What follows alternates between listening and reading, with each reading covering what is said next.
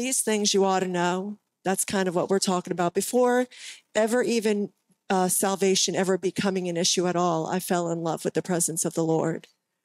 I didn't know about salvation. I thought, everybody was saved, just really didn't even really think about it, I guess, But what I did know is I fell in love with the presence of God. I fell in love with him. And I realized when I came to that point in my life where I realized I did not want to be without the presence of God, then I began to search his word. How can I get closer to him? How can I feel his presence all the time? I don't want to be without him. And I began to search the scriptures. And then the Bible says, and in them you have life. And I found life in those scriptures. Amen. And so in Matthew 11, it says, come unto me, all ye that labor and are heavy laden, and I will give you rest. Take my yoke upon you and learn of me, for I am meek and lowly in heart, and ye shall find rest unto your souls. For my yoke is easy and my burden is light. He just wants you to learn of him. We just need to learn of him. And as we learn of him, he begins to remove those yokes. He begins to remove those weights. He begins to remove all those things that we had no business carrying in the first place. And then there's an exchanging of yokes that happens. And praise God for that exchanging of yokes. Amen. So we're going to talk about these things you ought to know. In the book of Acts 17 and 11, you may stand if you want for the reading of the word. It says, these were more noble than those in Thessalonica, and that in that they received the word with all readiness of mind and searched the scriptures daily, whether those things were so. Amen. Amen. You may be seated. And so 4 things stood out to me in this. Now these, the first of all, what I see in that scripture, it says that they received the word with readiness of mind. They were open-minded. And so what I feel like is so relevant is that when your mind is open, very simply, it's not closed off. If it's not open, it's closed. Amen. So it's not closed off to ideas or considerations and possibilities brought forth by others. And what we have to understand about them in Macedonia back then, what we have to understand is they were worshiping Greek gods. They were worshiping, 21 or 12 Greek gods, whatever they were worshiping. And then they had Judaism on top of it. And so for them to receive what Paul had to say with readiness of minds, they were open. They wanted to know. And so when we are reading the scriptures, when we're reading the word, when we're learning of God, we need to have that readiness of mind. No matter what we think or no matter what we've gone through or no matter what we have learned, we need to be open to what God has for us. Amen. The second thing that kind of stands out to me in this scripture, it says that they listened or they received. So often we hear, but we don't listen. We don't. And there is a difference between hearing and listening. And so often there are so many voices that are speaking to us in our culture in today's time. We have to start listening to the word of God. Because that is the only thing that is going to drown out all the lies and all the error. That's the only thing that is going to be able to impart truth into our hearts. Amen. The next thing there was an eagerness. To be eager means having or showing a strong desire or interest. Man, are you eager for the word of God?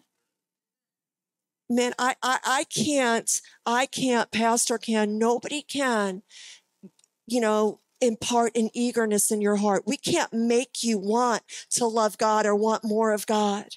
That's not our job. The only thing that we can do is give you God's word, and God does the rest.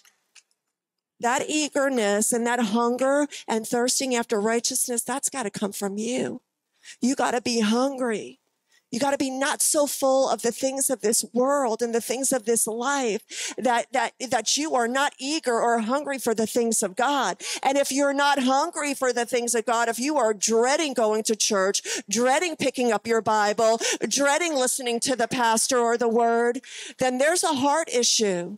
There's an eagerness issue that you need to address very quickly. And we've all been there. Right? We've been hungry sometimes and not so hungry at other times. Let's be honest. Amen.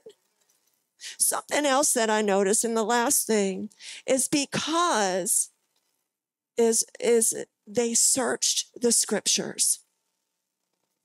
Amen. They searched it. We hear a lot of stuff.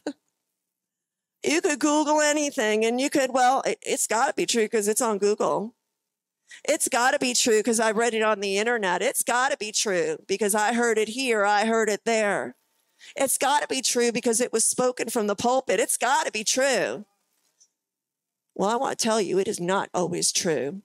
And the Bible says that we need to work out our own salvation with fear, and that means you got to be kind of a little afraid. I mean, this is eternity that is at stake here. We have to work out our own salvation with fear and trembling. You need to be fearful because you are fearfully and wonderfully made. God has an eternity for you. He's preparing a place for us. And once you're there, you're there. There are two places that you're going. And once you're there, there's no getting out.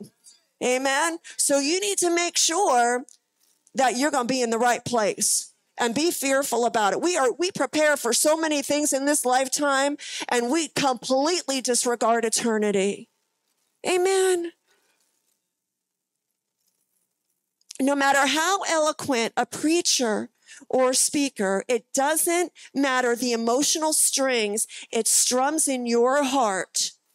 And that goes both ways. You could get those warm and fuzzy feelings. You could feel good, right, about the word of God. Oh, I felt so good. I got tingles. Or you could be completely turned off by the word of God, angry, and walk out angry and offended. Regardless of what you are feeling, amen, you need to make sure it is truth. And they did that by searching the scriptures. Eternity is at stake, amen, and you need to make sure. And so why did I say that? Why did I go through all this? Because these are the basics for really living for God. You need this. Amen. And so if you don't have those basics, if you're not hungering or thirsting after righteousness, if you're not checking the scriptures, if you don't have a readiness of mind, you might as well call it quits because you're not going to receive anything. Amen. So salvation is not an idea that humanity introduced to humanity. And some of you have heard this before, but that's okay. I'm going to say it again. Amen.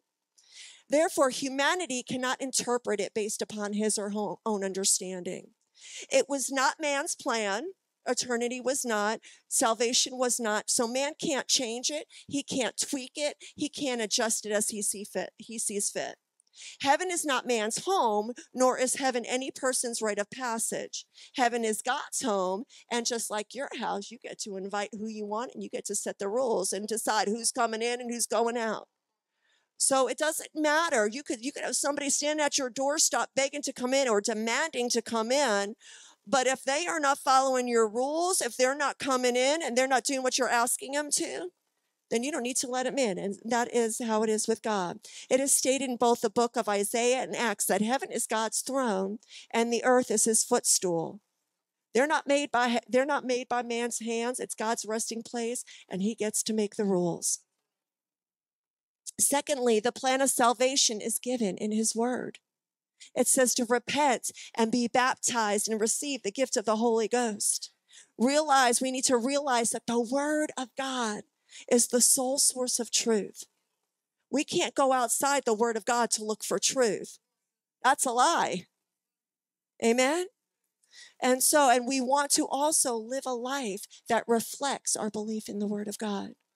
We've got a lot of realizing going on in the last few days, in these last days. People both here and abroad, denominations and world cultures are receiving the revelation of God's truth. But while they're realizing it, they are not being transformed by the power of the truth in the Word of God. Amen. And lastly, we cannot be casual with God's doctrine. There's too much casualness with the Lord's Word. Amen. Humanity lost out in the garden because a young lady was casual with God's Word. Hath God said? That was the question that was proposed to her. And God, she had, I'm so sorry, she had responded, God has said, ye shall not eat of it, neither shall you touch it, lest ye die. And all of a sudden, her casualness with the Word of God, her casualness with not really knowing the Word, her adding just a little bit to the Word got Satan's attention. And because of that, all of humanity had to pay the price for somebody who was casual with God's Word. Amen. And so in Revelation 22 and Deuteronomy 4, we are warned not to add to God's Word, not to take away from it. We don't need to stretch it to make it sound better. We don't need to candy coat it to make it more palatable or aesthetically pleasing. It is perfect just the way it is. Amen. In Ephesians 4:14, it says, then we will no longer be infants, tossed back and forth by the waves and blown here and there by every wind of teaching and by the cunning and craftiness of people in their deceitful scheming. That's exactly what happened in the Word of God. She was so, in the garden, she was so easily deceived, so easily swayed by the enemy of her soul, who was just waiting for the opportunity to twist, to divide, to steal, to kill, and destroy everything that God loves. So I want to talk to you tonight about the 6 warnings from Hebrews. And instead of calling them warnings, I want to call them admonitions.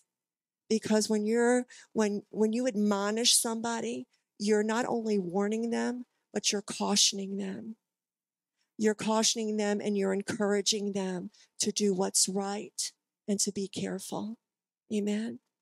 And so the next 6 admonishments are meant for you to take very seriously and ask God to help you to apply them daily. Okay? And so the first one is we need to listen. Okay?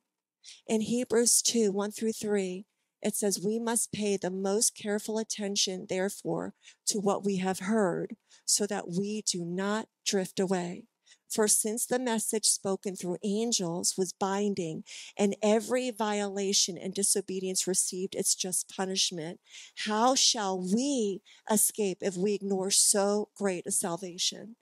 This salvation, which was first announced by the Lord, was confirmed to us by those who heard him.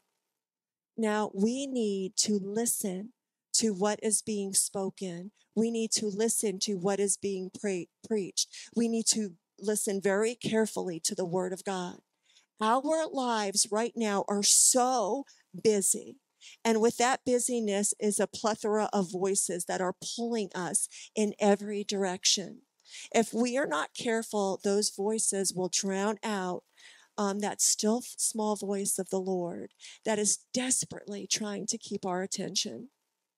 We cannot allow life's busyness to distract us when we are in the house of God. And it is so easy. That's why we have that time of prayer before we come in. That's why we have a time of worship, because this world is so full of distractions. We need to get our heart right before we come into the house of the Lord and begin to worship and begin to receive his word. Amen. And so every aspect of church is so important. Pre-service prayer, worship, and the preaching of the word. We need to pray intently. We need to worship wondrously. We need to listen carefully to the word that is being preached. In verse 2 of what I just read, it says, for since the message spoken through angels was binding, and every violation of disobedience received its just reward. What is that saying? It's talking about the angels who in heaven were held accountable for their disobedience. And so what we have to understand in Luke 10 and 18, it said, he said unto them, I beheld Satan as lightning falling from heaven. And so we need to realize if the angels in heaven did not have a permanent abode, we don't either. We need to take our salvation very, very seriously. Amen. And so if the angels themselves were accountable, who are we to think that we're expected of anything less? Okay. Nowhere in the Bible does it say that God left his throne to die for an angel. Nowhere does the Bible allude or state that he allowed himself to be tempted and tried, ridiculed, humiliated, spit upon, beaten, and crucified for any of his angels. But from the old to the new, it is prophesied, it was foretold, and it is recorded that he did it for you and he did it for me. And so that is why if we neglect to listen, if we neglect to ignore the word of God, then we are going to miss this so great a salvation. And we're going to be refused access into heaven. We have to listen. And so I want to admonish you today to listen. Be careful that we don't kind of blow off the things of God. Be careful of dismissing what you are hearing as, oh, that's not for me. We all have to be careful.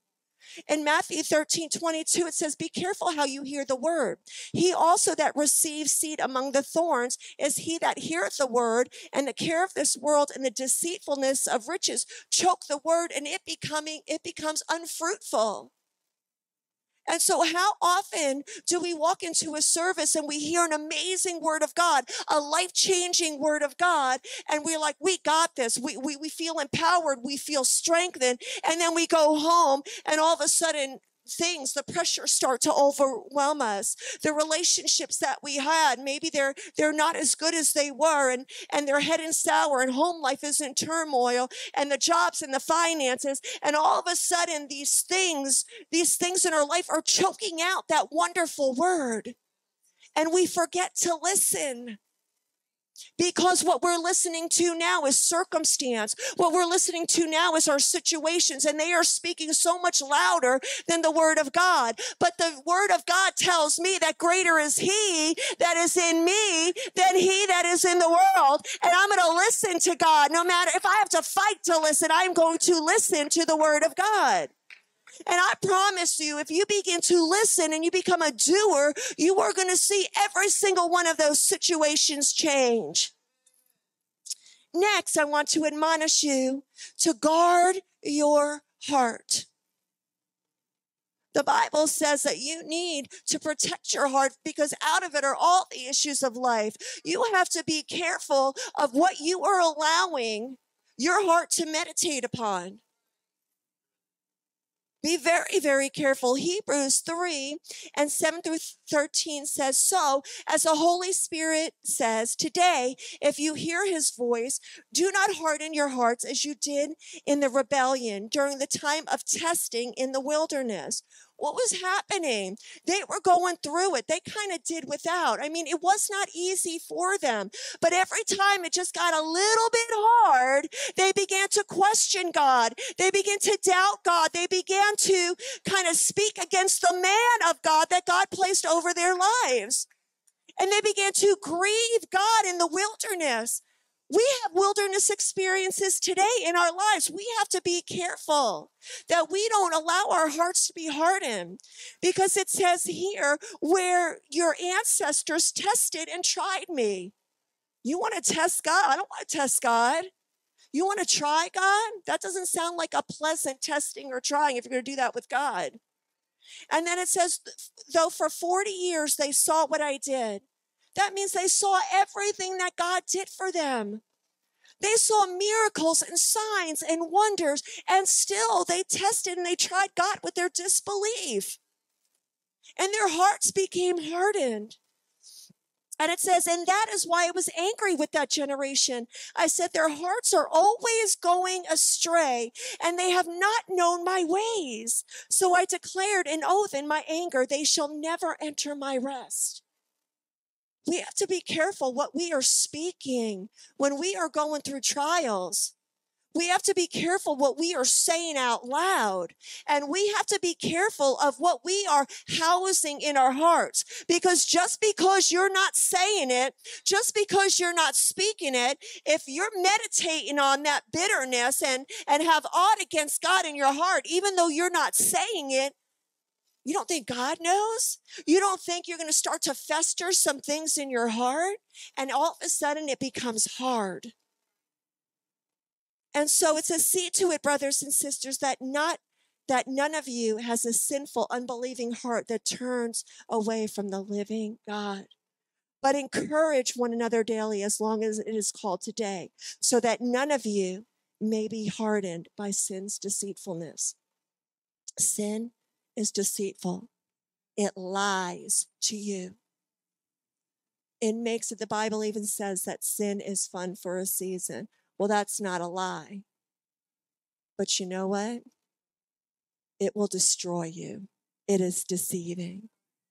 Hardness of your heart begins when you continually refuse to obey the will of God or the word of God that is spoken.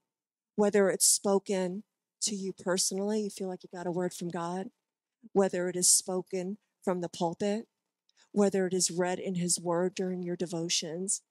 If you disobey the word of God continually or ignore what the man of God is teaching or preaching, do you really believe in God's word? Do you really believe in God? Honestly. 1 Corinthians 1:18, and why do I say that? It says, for the preaching of the cross is to them that perish foolishness. But unto us which are saved, it is the power of God.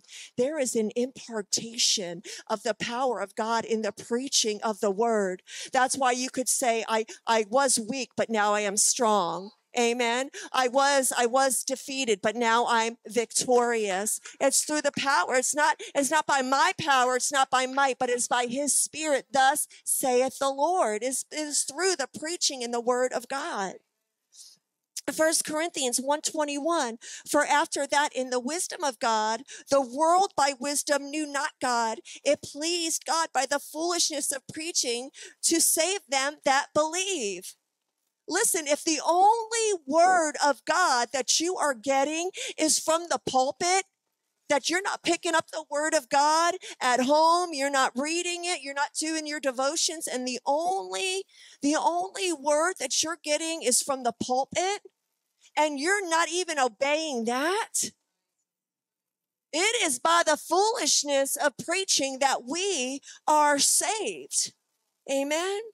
And so we see here in Jeremiah 3:15, and I will give you pastors according to mine heart, which shall feed you with knowledge and understanding. When you come to the crossroad or a decision in your life, there are only two choices. You will either believe and obey or not believe and disobey. And I'll do it later, or I'm not ready yet is a no.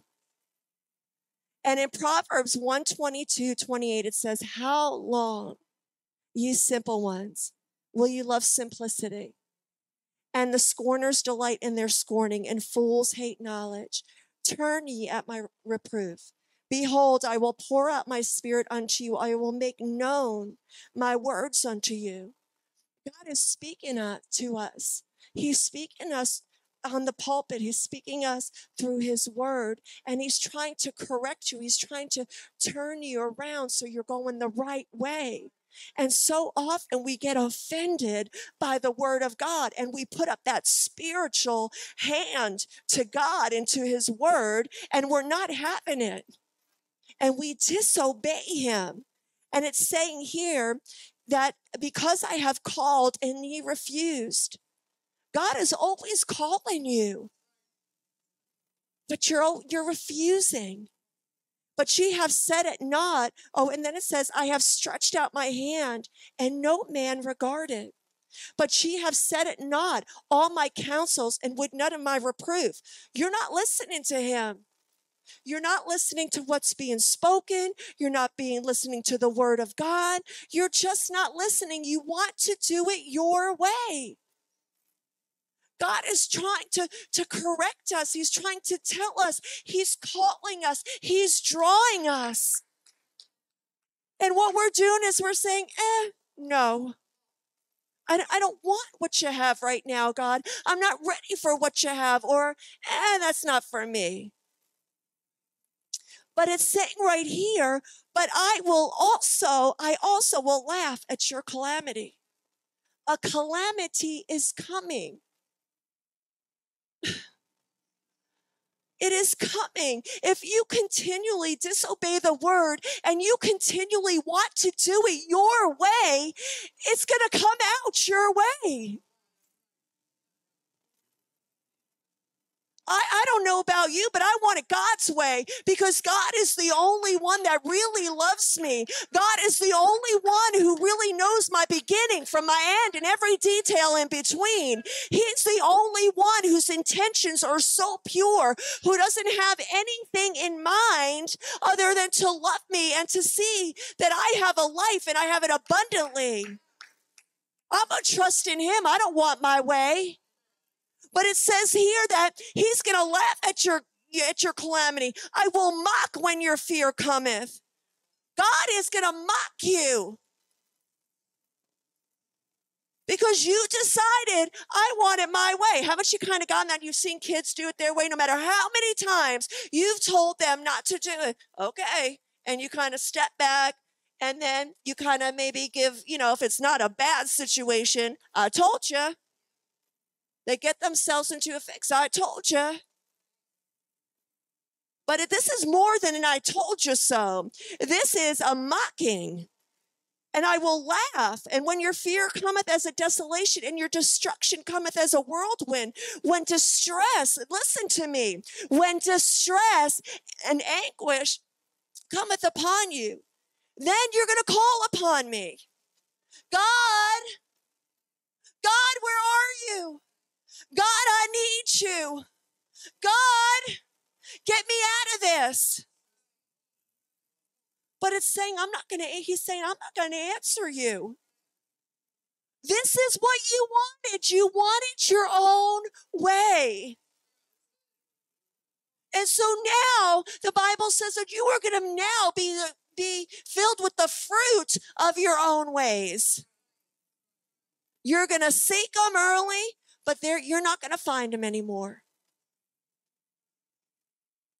In your body, when there is a hardening of your arteries or there's a hardening of your heart, your body can't pump the blood adequately to those areas of your body. I want you to apply that spiritually.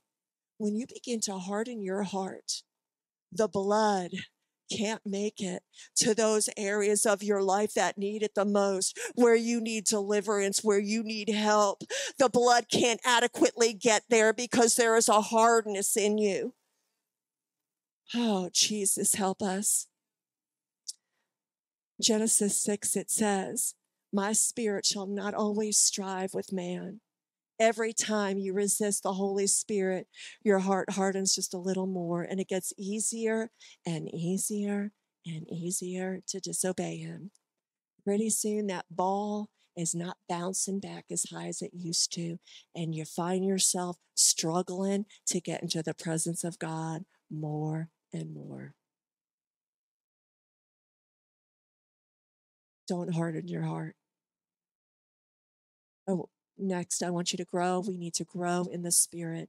Hebrews 5:12-14 says, in fact, though by this time you ought to be teachers, you need someone to teach you the elementary truths of God all over again. You need milk, not solid food. Anyone who lives on milk, being still an infant, is not acquainted with the teaching about righteousness. But solid food is for the mature, who by constant use, those are the doers, have trained themselves to distinguish from good and evil. If our baby ceases to grow and mature, we take it to the doctor, because there's definitely something physically or biologically wrong. When there is a lack of spiritual growth, there is something wrong. If you are stagnating and you are in the same place in God and you are struggling with the same thing and you still can't get over the whole, the whole foundational things, then you haven't grown. In Hebrews 6:1-2, it says, therefore, leaving the principles of the doctrine of Christ, let us go on unto perfection, not laying again the foundation of repentance from the laying on of hands and of the resurrection of the dead and of eternal judgment. You need to lead a life of repentance. You need to be baptized and receive the Holy Ghost. You need to have those foundational principles, but then that's the foundation. Now that is what you need to begin your spiritual life with. That's what you need to begin your relationship with God with. This is what you need to now start to build your walk of God with. It's time to build and grow from that foundation. We have to encourage one another when we see brothers and when we see sisters in Christ not growing, when we see them stagnating in the things of God. We need to provoke to good works. And sometimes provoking is not meant kindly. If your spirit's not right and you have a brother or sister who loves you and who sees you stagnating and maybe who sees that you're not growing, and you could go to them in love, you may not be received in love. But that's okay, because we are to provoke one another to good works. It doesn't matter how people receive. We are to provoke. We are to encourage. Amen. We are to keep praying for people. We're supposed to be their spiritual leaders. Come on, you could do it. Keep pressing forward. It's going to get better. God's going to take care of you. God's going to see you through. Keep walking. Keep praying. Don't sit there waiting to be fed. Don't sit there waiting for somebody to come by and give. Be the giver. Be the feeder. Be the one. Amen. Don't wait for God to come to you. Go to God, develop, grow in your relationship with him.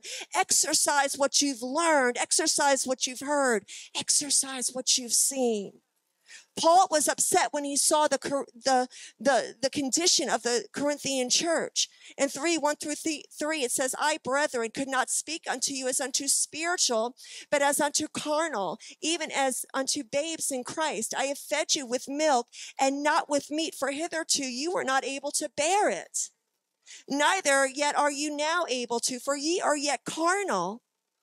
For whereas there is envying, for there is among ye envying and strife and divisions, are you yet carnal and walk as men?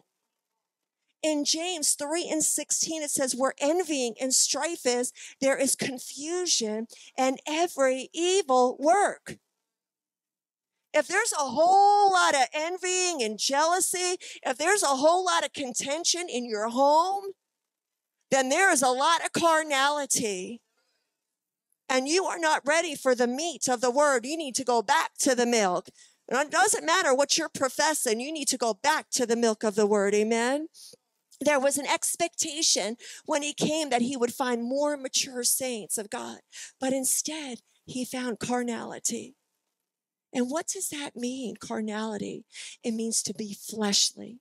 It needs to be natural. It needs to be worldly, unspiritual, given to temporary passions and appetites. 1 Corinthians says, but the natural man receiveth not the things of the Spirit of God, for they are foolishness unto him, neither can he know them, because they are spiritually discerned. We have to grow spiritually. And lastly, I'm just going to get up to 4.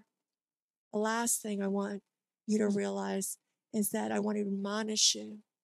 I want to encourage you to have faith in the finished work of Christ. Hebrews 10:19-25 says, therefore, brothers and sisters, since we have confidence to enter the most holy place by the blood of Jesus, by a new and living way opened for us through the curtain that is his body. And since we have a great priest over the house of God, let us draw near to God with a sincere heart. Don't be fake. He knows it. Be sincere. If you're messing up, be sincere. If you've been a little haughty, be sincere. If you've been, God, I've been really good, be sincere. I've tried to be, I've tried to follow you. I've tried to do what you've asked me to do. Whatever you do, come before God in sincerity and truth. Amen. And then it says here, it says, and 21, and since we have a great priest over the house of God, let us draw near to God with a sincere heart and with full assurance that faith brings, having our hearts sprinkled to cleanse us from a guilty conscience and having our bodies washed with pure water.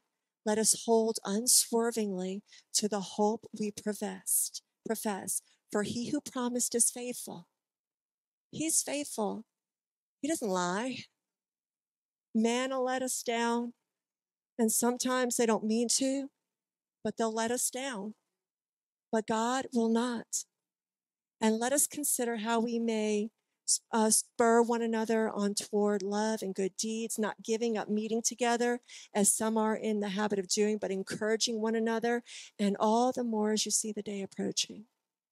Because Christ died for us, because his blood was shed for you and you and you and me. Because of that, you have a new way. You could have a new life. You could have a better life. Why? Because you can boldly and with confidence enter into the presence of God. Do not disregard or dismiss what Jesus has done for you. In Hebrews 10, 26, 27, it says, for if we sin willfully after that we have received the knowledge of the truth, there remaineth no more sacrifice for sins, but a certain fearful looking for judgment and fiery indignation which shall devour his adversaries. And we talked about that in the beginning, how the angels of the Lord were not promised. And they messed up big time. We are not either. And so is your life a mess right now? You may stand, please. Everybody may stand, please. Is your life kind of a mess right now? I want you to stand, and I want you to believe, and I want you to praise him. Is your health failing? I want you to stand, and I want you to believe, and I want you to praise him.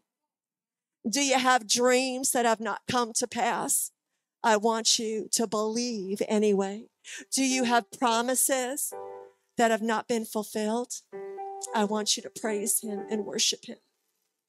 Do you have emotional wounds that have not been healed? Worship him and believe that he that created your body could also heal it and will. The Bible says that he has made everything, everybody say everything. He has made everything beautiful in his time.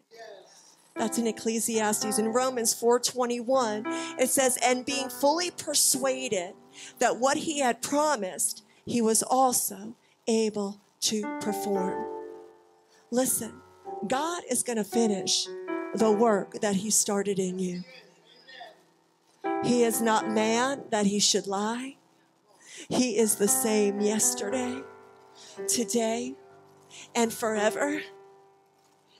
And what he says he's going to do through his word, either spoken from the pulpit, in his word in your devotions, in those places where nobody else is listening to your conversation with God, in the tears that you're crying that nobody else sees, in that still small voice that God is speaking to you. You hold on to those promises. You hold on to his word, because God is faithful and just, and he will do what he says he's going to do. So tonight, though it's not complete and though it's not my word, it's somebody else's, but it is the word of God.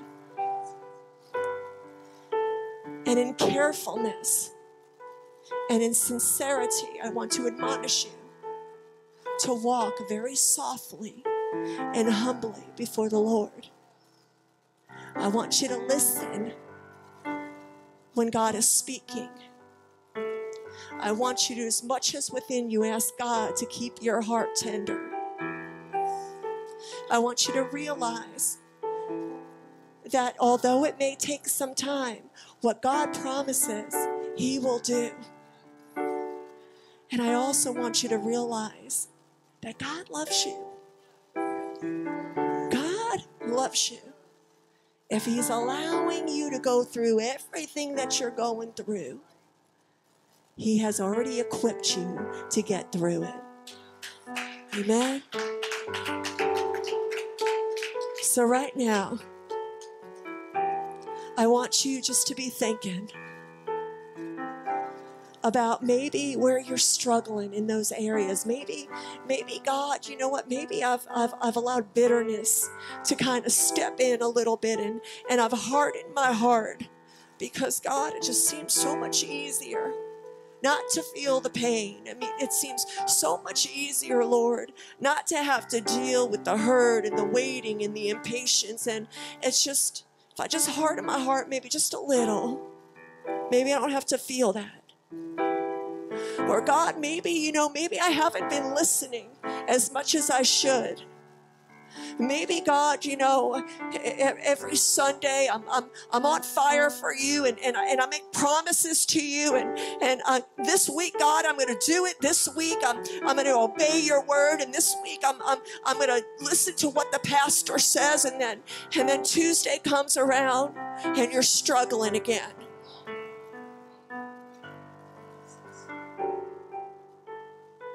So I want you to kind of think about where you've been at a little bit, because each of us have been there. Some of us are struggling right now. We're going through the fire, and we're wondering when God's promises are going to come to pass, and we're calling on Him. God, I've been patient. God, I'm believing. God, I don't see anything changing right now.